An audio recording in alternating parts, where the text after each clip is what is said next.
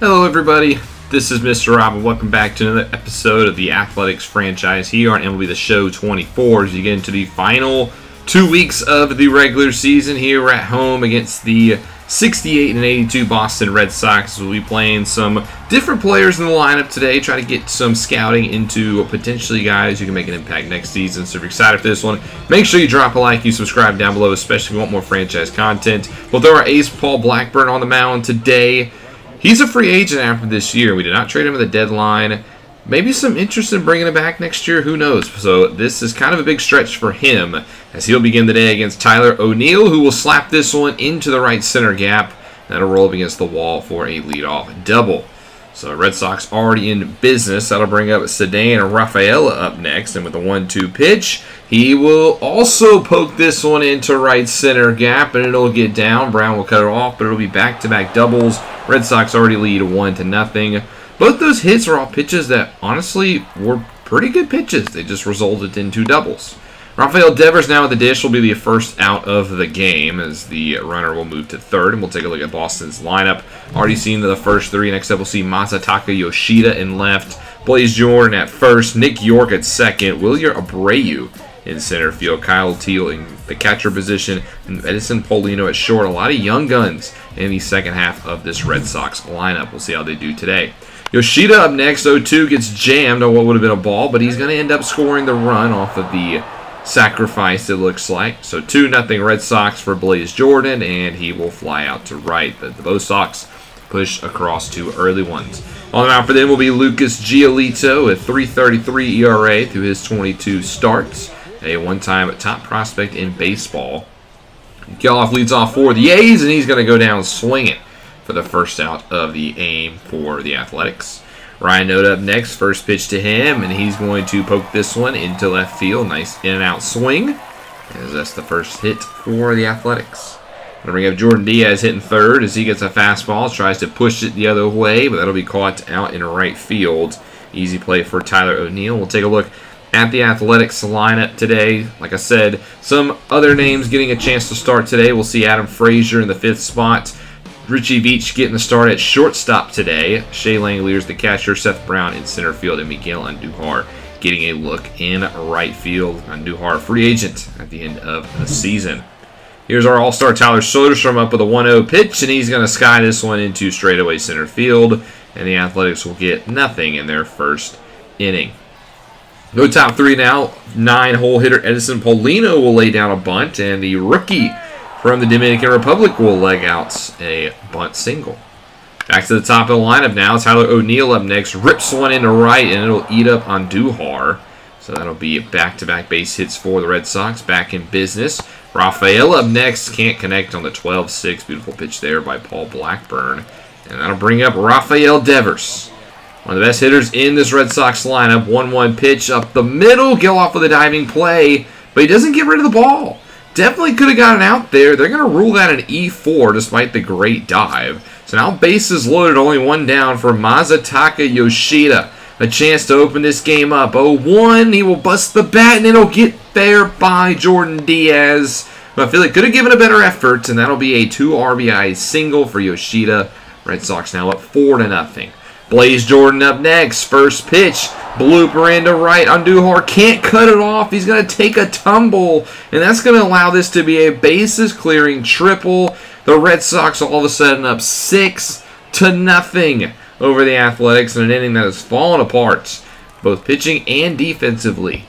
Nick York will then swing at a pitch in the dirt. Langoliers blocks it. He will be gunned down at first. So now the second out. And we'll bring up Wilyer Abreu, the 25-year-old from Venezuela who struck out his first at-bat. Will hit this one deep to right field. Andujar is going to go back at the wall, and it's gone. A 2-run homer for Wilyer Abreu. How about 8-0 Red Sox? The 6th home run of the season for Abreu nets the 6th run of the inning for the Bo Sox. 8-0. Kyle Teal up next. He will chop this over to first, and finally this 3rd inning has come to a close. The Athletics now in a big hole. Joe Barlow then get the next inning for the A's. 4 innings of work for Paul Blackburn. Another poor start from him, as Barlow will begin by plunking Devers in the butt cheeks. That's a great start, Joe Barlow. Yoshida up next, gets a pitch, and he's going to hit this one into the gap, and this is definitely trouble. It'll bounce on the warning track for a ground rule double. Kind of lucky it was that because the runner would have scored. Instead, 2 in scoring position for Blaze Jordan as the rookie will pop this one up over to Veach, and they won't test him. Nick York up next, grounded over to first. This will be the second out, so Barlow gets 2 done, and that will actually be his last batter. Mason Miller will come in relief, trying to get the final outs here in the 5th, trying to strand 2 in scoring position. Can he do just that? It'll be against Willie Abreu, who just hit the home run earlier. Then he sharply hits one to get off. So good job at least getting through the inning without allowing any runs. Miller will stay into the 6th. He has 2 down now for Tyler O'Neill, who hits this one deep to right field, and that one is going to clear the wall as well.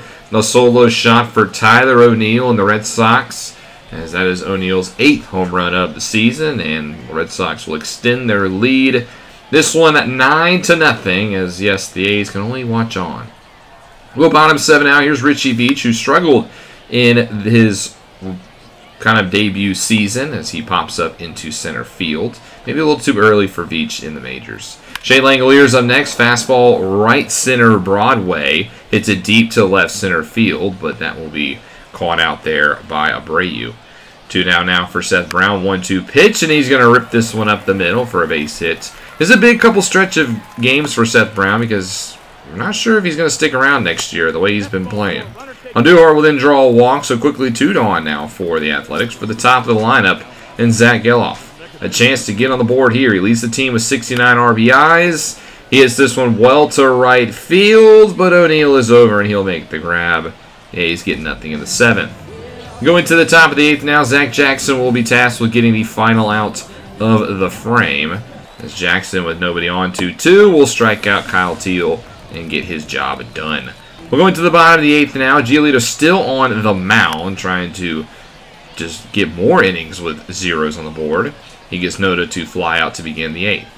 Next up, Jordan Diaz. 1-0 pitch, and he will rip this one over to the shortstop, as this will be a tough play, and Diaz will leg it out. So nice hustle there by Jordan Diaz for an infield single.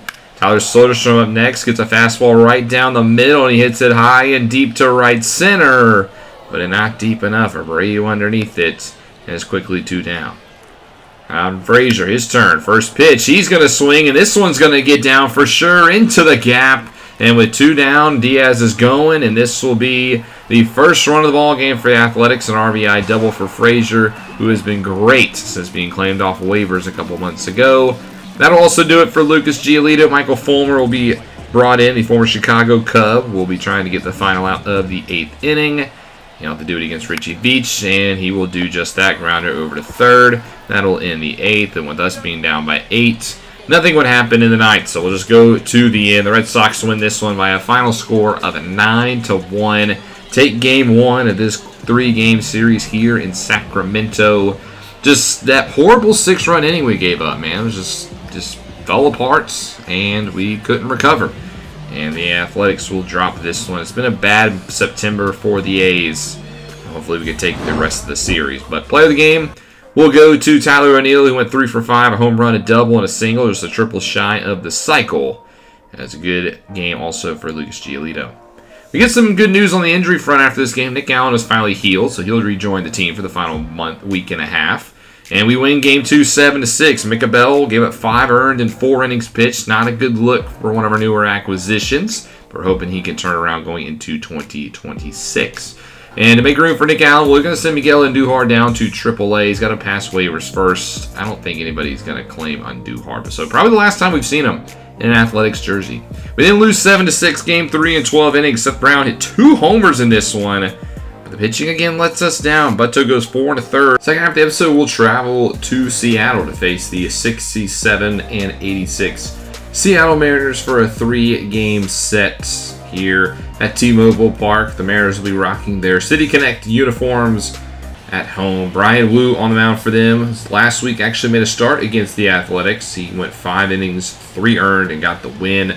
Mariners actually took 3 of 4 against us in Sacramento about a week ago, so hopefully we're trying to get back on the right page after that, as we'll start with the Zach Geloff ground out. Then we'll take a look at the A's lineup today. Normal starters back in the lineup. A little bit of a change, though. Davidson up in the 2 slot today.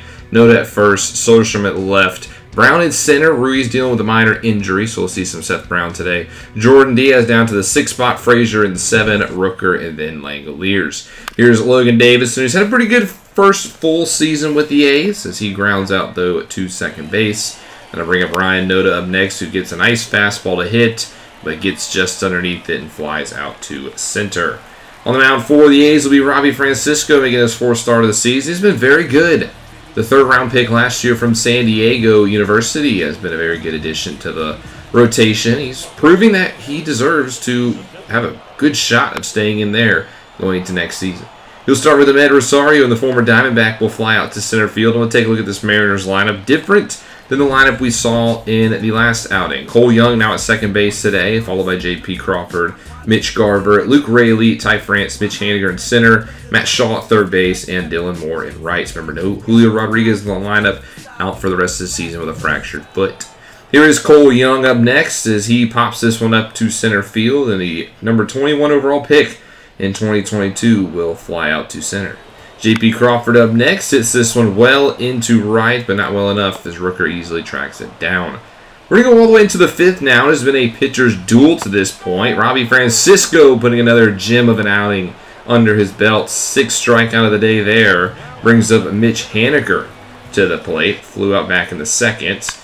And he will rope this one deep to left field. Well, that one kind of died out in a hurry. I thought one actually had a chance to do a lot more damage than that.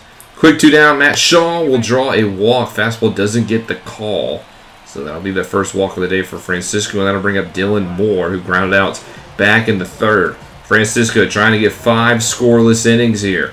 3-1 to Moore, and he chops over to first, and Francisco will go 5 scoreless at frames. Great performance by him.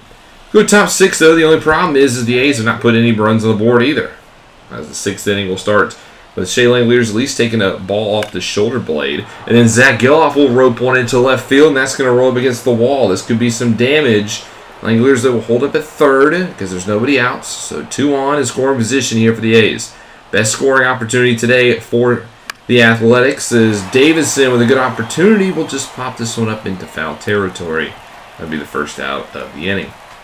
Noda up next now. First pitch to him, and he will chop this one over to second, but they will score the first run. The Athletics finally strike first. Took to the 6th inning, but it's a 1-0 lead. Soderstrom now trying to drive in the other run. Gets a fastball right down the middle. Good timing, but he just pops it up. He might have missed that one by mere millimeters. So going to the 6th now, Mason Miller will take them out. Francisco actually in line for the win now, so hopefully we can get him that point. Miller will now start the 6th inning against Ahmed Rosario, who will pop this one up into right center, where it will be caught by Rooker. Both pitching staffs done a great job today. Cole Young now up next, 0-2, and he can't connect on the slider. Nasty pitch there by Miller. So a quick 2 down now. J.P. Crawford, 2-2. See you later. Inside fastball, 100 to get through the 6th. Zach Jackson will then come in relief later in this game. He's got 1 out to go here in the 7th inning, and he will get Mitch Haniger to strike out. So a good inning there from the bullpen again. Going to the 8th inning now, we're trying to add at least another insurance run. Buck Farmer will take the mound for the Mariners, as he'll start by striking out Brent Rooker. They say he went around. How about Shea Langoliers? 0-2 pitch. He also goes around on the slider. Back-to-back Ks via the slider from Farmer, trying to finish off the inning here against Geloff and make it a 3-for-3. So 1-0 still as we go into the 8th inning now. John Brebbia in relief, the closer for the season. But remember, we're switching him into the setup role because we want to give Tony Santillan a chance to close it down. So the August AL Pitcher of the Month is now at the mound as he'll get Shaw to fly out to begin the 8th. Dylan Moore up next, 1-0. Right back to Brebbia. Good glove there to stop it. That's the 2nd out. Top of the lineup, Ahmed Rosario. Full counts. Pops this one up over to first. And again, the pitchers have been on point this one as we go into the 9th inning. They'll bring in Ryan Barucki, the former Pittsburgh Pirates, to make it through here. A lefty with a lot of lefties coming up to the plate. First batter, though, is the switch-hitting Davidson, who will ground this one over to first, and that'll be a put out to the pitcher covering. Now to the lefties. Ryan Noda up next. First pitch to him, and he's going to hit this one into center field, but again, just dies out short. Second out now brings up Tyler Soderstrom, also hitless on the day. Gets a full count pitch, and he will draw a walk. So he'll take first base, but that'll bring up Seth Brown, another lefty. 2-1, slider, good pitch to hit, but he doesn't get enough on it. So we only get 1 run through the first 9 innings, but is that 1 run enough? Tony Santillan with a big chance to show that he could be the closer next season. He's 2 for 6 on the season in closing opportunities. That's not good, but this next week and a half will show if we have faith in him to be our closer going into next season. He'll start by flying out Cole Young to right. That's a good start. J.P. Crawford up next. Goes down on the changeup. Big strikeout now because the game is up to Mitch Garver, the all-star who's given us a lot of troubles this season. 2-2 pitch, and he can't connect on the slider. Santillan gets through the inning, no problem, and the Athletics win this one by the very exciting score of 1-0. This one a pitcher's duel at its finest. Only 4 combined hits from these 2 teams, 2 on either side. But a great outing by Robbie Francisco, who stays a perfect 3-0 on the season. He's yet to record a loss. Santillan gets the 9th inning down to perfection. He gets his 3rd save. And again, I like what we saw the pitching today. That's not something I've said very often today, but Robbie Francisco looks pretty phenomenal so far. I don't want to say he's locked into a rotation spot next season, but if he's playing like this, he might. Speaking of rotations, we're going to give Luis Medina a chance to show out in the last week of the season. He's not been good at the majors, but he's had a very good season at AAA, so I'm going to give him another shot going into maybe auditioning for next season. We're going to send down Kyle Freeland to make room. It's not worked out for him, so he's just going to spend the rest of the season in AAA. We lose game 2, though, 6-2. A pair of 3 spots for the Mariners. Wade Miley, not a good start for him. He's kind of run out of the gas towards the end of this season.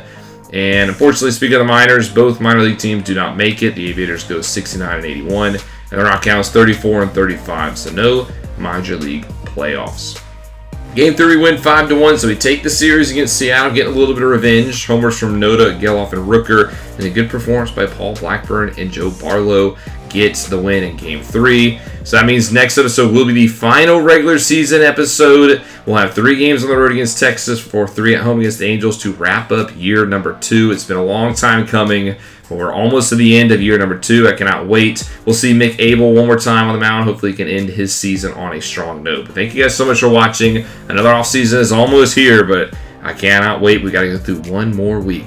If you enjoyed, make sure you drop a like and you subscribe down below, especially if you want more franchise content. This is Mr. Rob, and I'll see you in the next one.